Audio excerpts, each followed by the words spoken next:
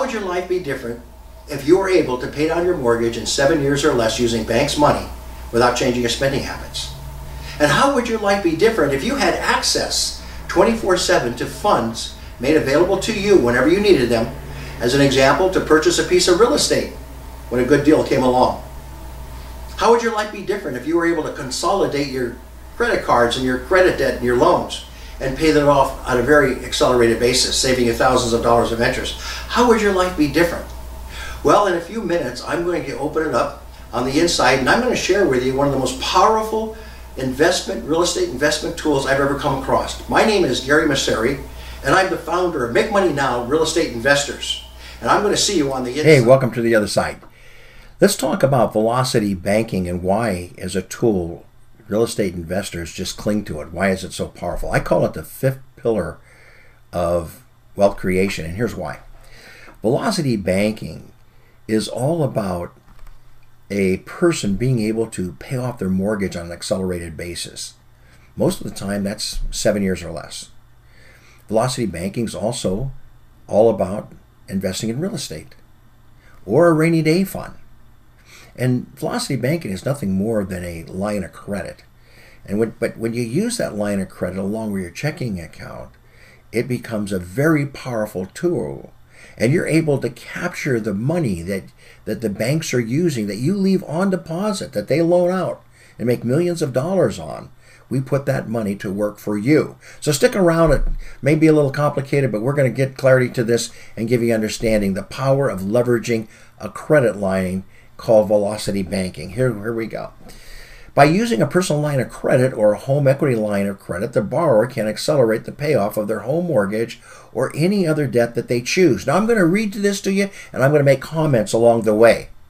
So this is done by combining a normal checking account with a line of credit into one account. Let's look at the definition of an amortized loan. An amortized loan is a loan where the principal of the loan is paid down over the life of the loan. That is amortized according to the amortization schedule, typically through equal payments. Each payment to the lender will consist of a portion of interest and a portion of principal. You do not have access to an amortized loan. An amortized loan simply pays your mortgage over an amortized period of time, which usually is about 30 years. Now let's look at the definition of a credit line. A credit line is an agreement to lend money up to a specific amount in the credit limit for a stated period. Some credit unions allow you, as long as you don't violate, you're in good standing, their account forever. But unlike a loan, the borrower can decide how much of the agreed funding, if any, they wish to draw down. Interest is only paid on the amount that is actually borrowed, not on the amount that's made available. And this is what makes a credit line so powerful. As an example, you can have a $100,000 line and only draw down $20,000. You only pay interest on that $20,000. What makes a credit line much better than an amortized loan? You have access to the funds at will. Keep that in mind, access to the funds at will.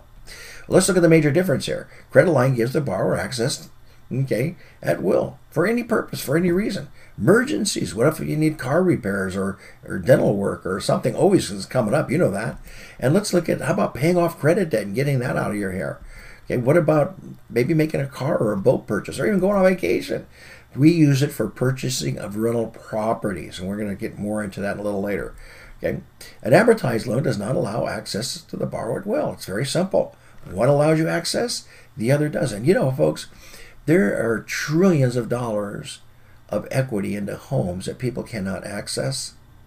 And it's a shame because when they lose their jobs, and they can't make their payments, sometimes they're even foreclosed on, or they have to put their home on the market and sell it with equity. We see it all the time.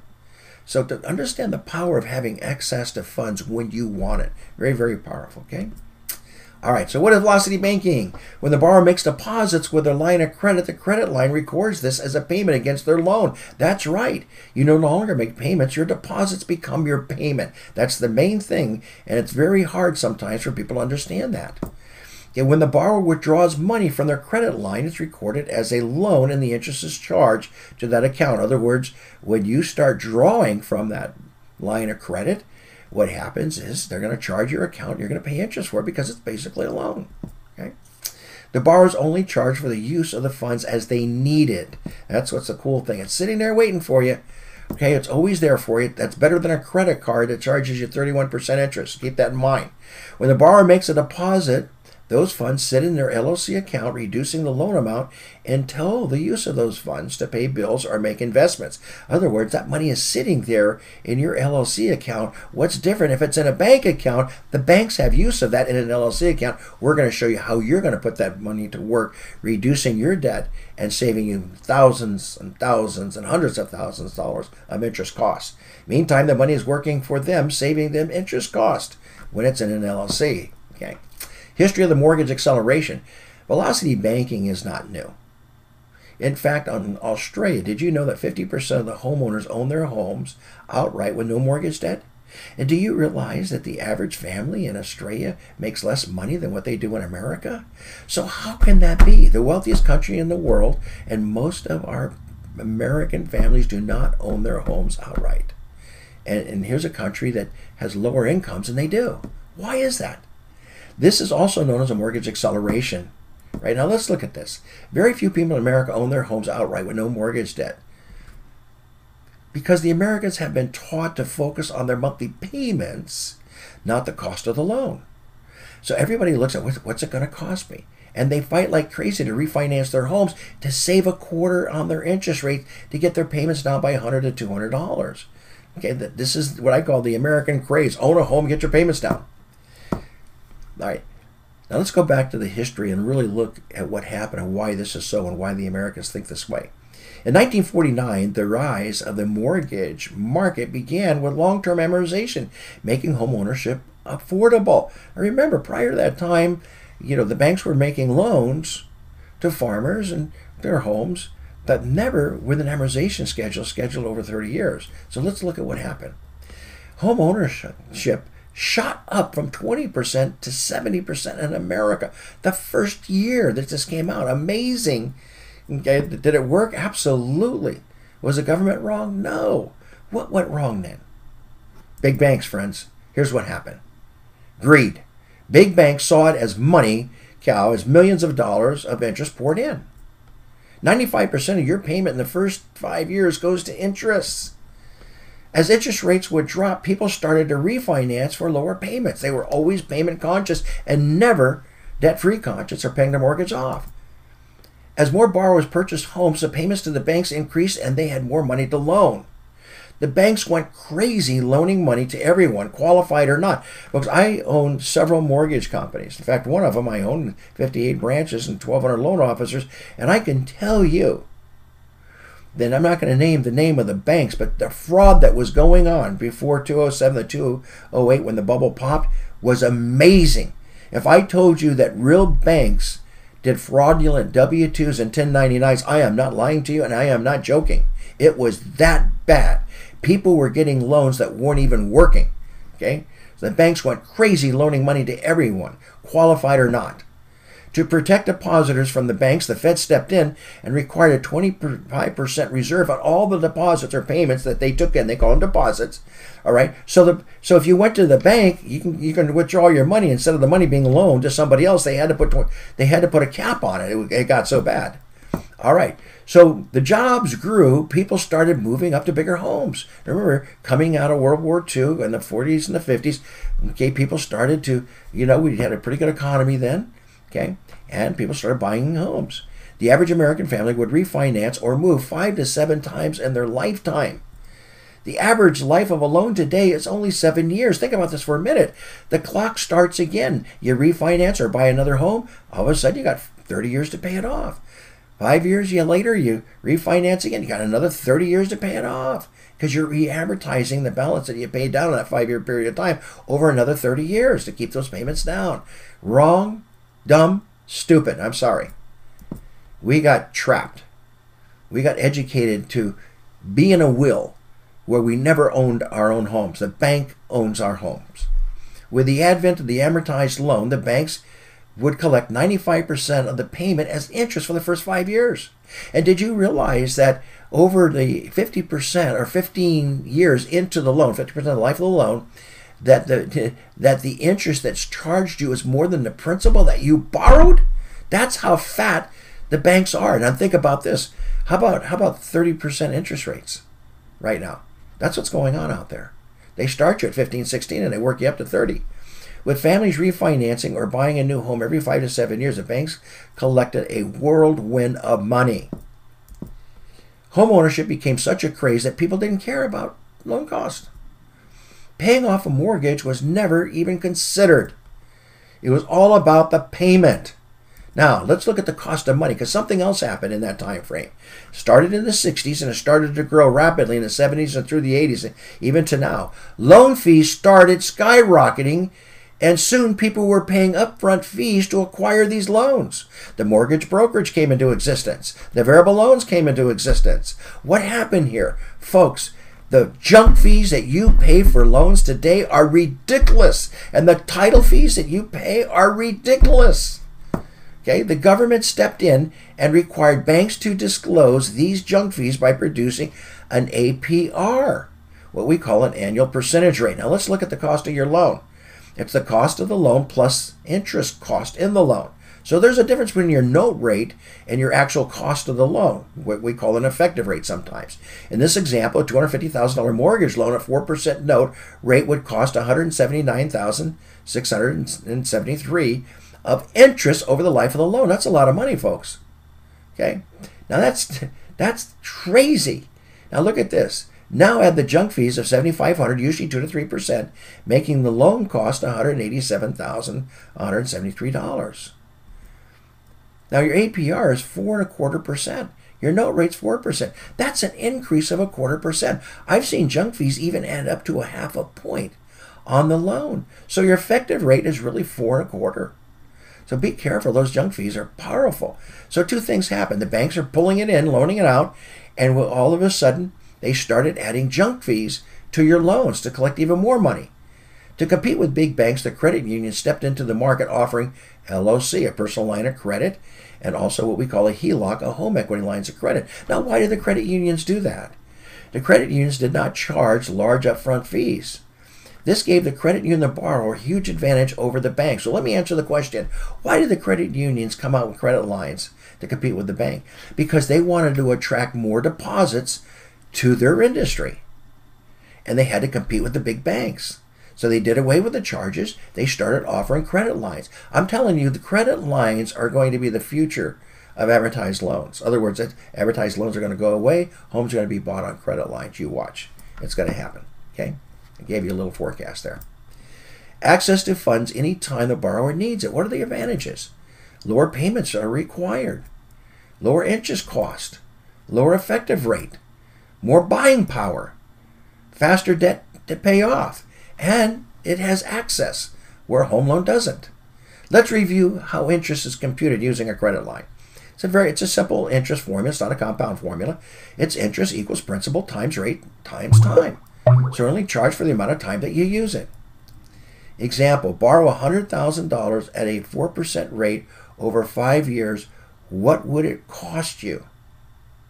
Well, $100,000 times 0.04 times 5 years is $20,000 of interest cost. Keep that in your mind now. Okay, if you borrowed $100,000, you didn't pay anything back. Okay, you would pay $20,000 over 5 years for that line. Okay, now watch what happens here. Let's look at the same $100,000 loan, amortized over 30 years, but borrowed for only 5 years. The interest cost is $19,000.92. The junk fees are $3,000. The total cost is $22,092. And here's a loan that's reducing in principal slightly, but it still costs more to do this loan than it does an interest-only loan with the same interest rates. Isn't that interesting? Now, the principal reduction here is only $9,552. After 5 years of payments, that's all you paid down? You still owe $90,000 on that loan? So after 5 years of using a credit line, making $20,000 extra principal payments, annually your mortgage is paid off. I know what you're thinking. Where am I going to get $20,000? Well, this is the big secret I'm going to share with you today. How cool is that? Okay, I'm going to show you where you're going to get that $20,000. It's going to shock you. You already have it and you don't even know it. Saving the borrower thousands of dollars of needless interest cost from the banks. Okay, let's look at it. With a home loan over 5 years making payments, you reduced your loan a measly $9,552, still owing $90,000. How sick is that? This occurs because the interest is loaded at 95% of the payments. Okay, 95% of your payment is interest. Only 5% goes towards principal. Because why? It's assuming that you're going to carry that loan over 30 years to pay it off. Does anybody do that? No. Okay, this is where the banks got you. Other words, the borrower is paying interest for the use of the funds over 30 years. Even though the average borrower only holds the loan for what? 5 to 7 years. Big banks collect high interest as borrowers do this over and over and over again. They never even think about paying off their loan. All they think about is lower payments, refinance, refinance, refinance. Credit line charges, okay, credit line only charges for use of funds over the time the borrower uses it. Okay, it doesn't charge them needless interest of funds they're not using over 30 years. I hope this is getting through. Does not charge for the available amount approved. There are no upfront fees. Okay, great question. How does the credit line get paid back? All right, I know you've been waiting. What do I do with that $20,000? Where do I get that $20,000 I borrowed from the credit line? Okay, all right. By combining your new line of credit and checking account into one account, okay, your spread and daily average pays down the credit line. Well, okay, we're going to explain that to you in a minute. So imagine your checking account is your line of credit account. The two accounts are now one account. This is the power of that. When I talked about spread, that's the difference between your deposits and your expense, what's left over. And then we're going to talk about your daily balance, how that's applied to your loan and reduces your interest costs. How cool is that? Did you know that your daily average in the bank account is your money that's being used by the banks and they're not paying you for it, but they're making a fortune on it? Hello? Your money is not working for you. It's working for the banks and it's your money. So look what happens. Your money goes in, you make your deposits. Now these are deposits, they're sitting in your bank account until you pay your bills. Now the bank has use of this money and you don't, and it's your money. The banks do not want you to know what I'm teaching you right now. Okay? I'm serious, they do not. As your money sits in your LLC, it's reducing your LLC balance and your interest costs. So we're going to take that money away from the banks and we're going to put it into your new LLC combined account and put it to work for you. All right. So, where's the $20,000 come from? I know you keep on asking me that. Well, we're getting there. Let's look at this checking account, normal checking account here. I want you to notice two things. I want you to go all the way to the right and look at the daily average right here. Look at that daily average. All that is your balance divided by 30 days. 166, 193, 83, 250, 183.50. That money is working for the banks and it's your money. I hope you get this. Now look at the balance at the bottom here. At the end of the month, you put in your deposit, you paid your bills, and you had $1,500 left over. Sitting in your account. You know it's sitting in your account because you don't know what. You don't want any non-sufficient fund charges. Okay? And then the bank charges you junk fees now for what? For online usage, withdrawing at ATMs. Oh my gosh, they got us coming and going. Right, now look what happens with a credit line account. Now this is a credit line account that's not attached to a bank account. Okay? Just a regular line of credit somebody gets, but it's not attached to a checking account with checks and debit cards. So the funds are available, 100. You come in and you make your mortgage payment of $20,000, transfer it over to your bank account. That's one way to do it, but it's not as effective as combining the accounts. So keep that in mind, because you're not taking advantage of the daily average balance that you have on your account. Okay, you're still letting the banks use it. Now you purchase a rental property for $35,000, your available funds reduced, and your loans borrowed are $55,000, and you start paying interest on the $55,000. A dental bill comes on unexpectedly, boom, you withdraw that from your line of credit instead of charging it on your credit card at 16 to 30%, which is smart. Okay, the funds are available, reduces that, and it increases the funds borrowed. Now you make your little loan payment or your interest charge off your credit line for borrowing that money, $200 to $500, somewhere around there. Okay, so now your funds available are $42,800, and your funds borrowed are $57,200. Now again, this is the transactions in and out of a credit line. Now let's combine the two accounts and see what happens.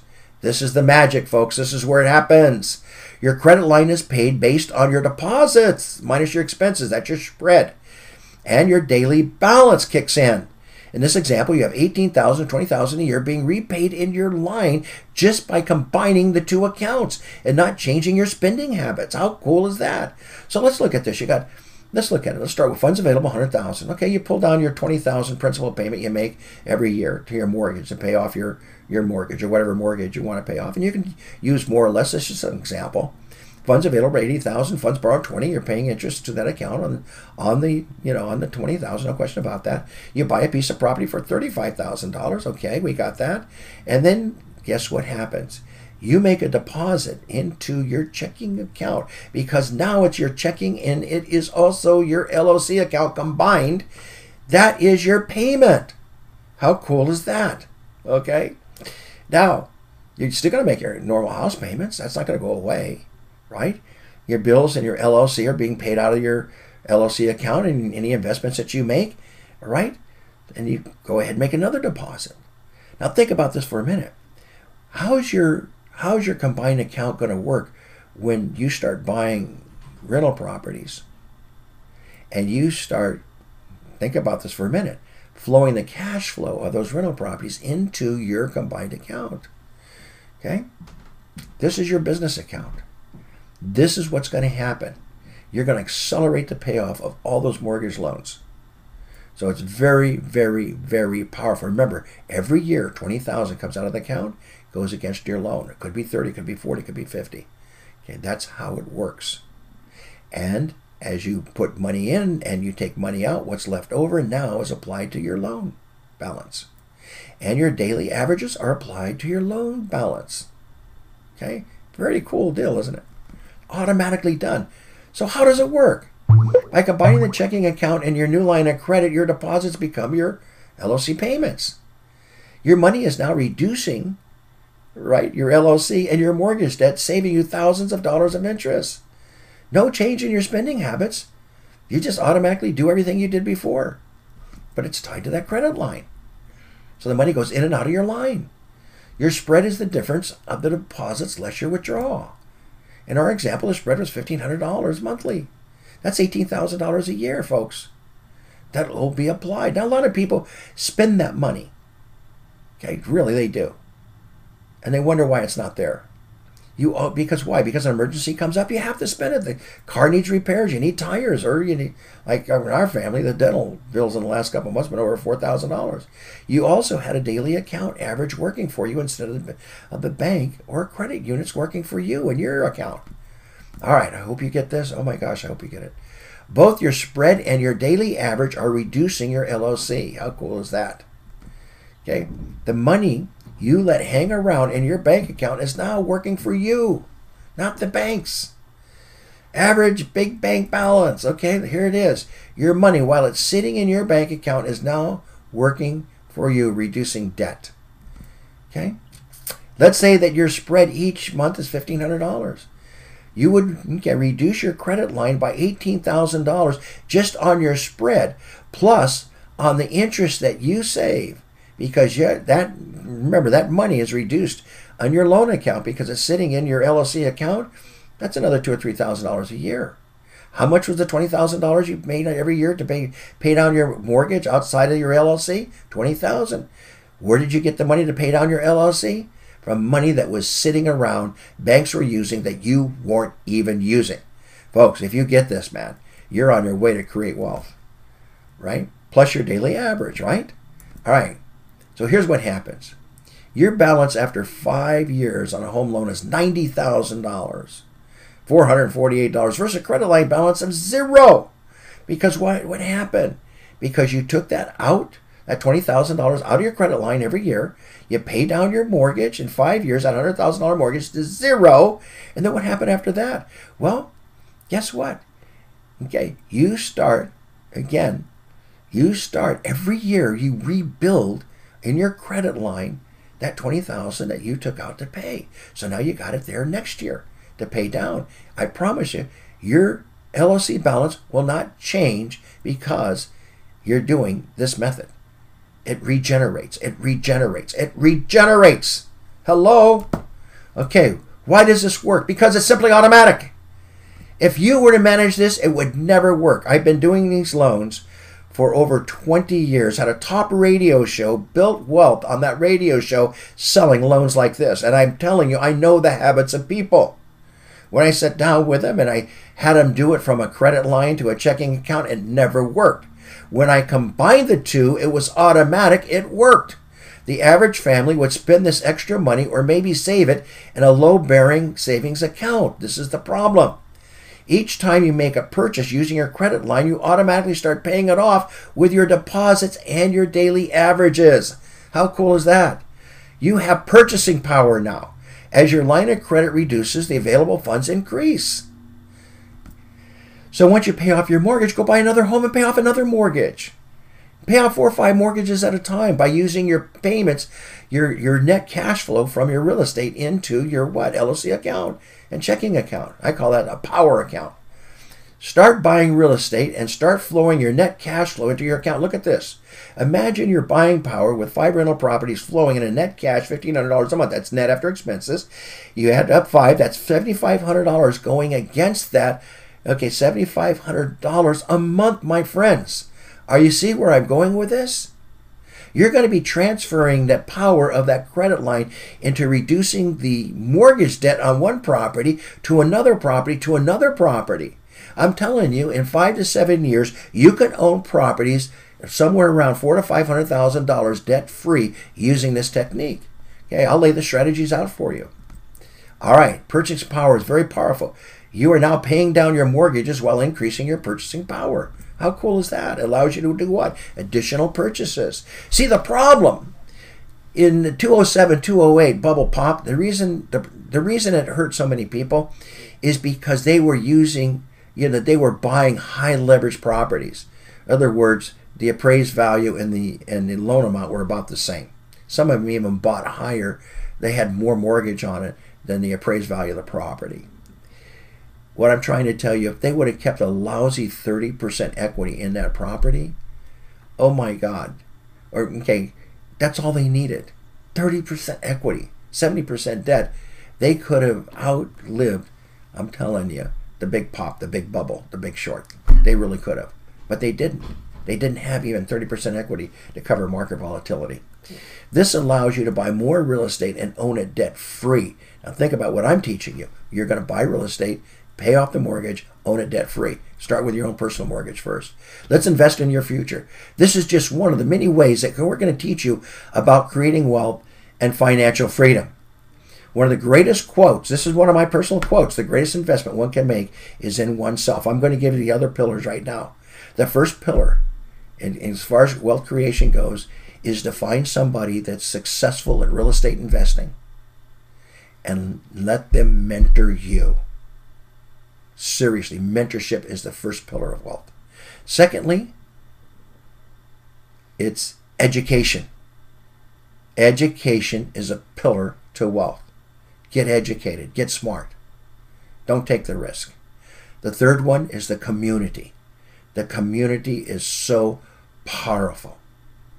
And the fourth one is a credit line, velocity banking. Those are the 4 pillars of wealth. And then you got to add yourself in there, which is hard work. All right. So it's easy to find us. Contact the person who referred you and tell them, hey, I want to know more about Make Money Now, real estate investors. I want to learn from you guys. I want to create my wealth and start my pillars going and build my foundation. Okay. Google us for our meetup group in your area. How cool is that? It's right there. Fill out our questionnaire form right here. All right. This is Coach Gary. I wish you all the best. I think 2018 is going to be one of the most powerful years ever in real estate. I hope you come to our community. I hope you take our educational programs. I hope you let us mentor you. And I hope that you will create a legacy and be free financially by owning your own business in real estate. God bless.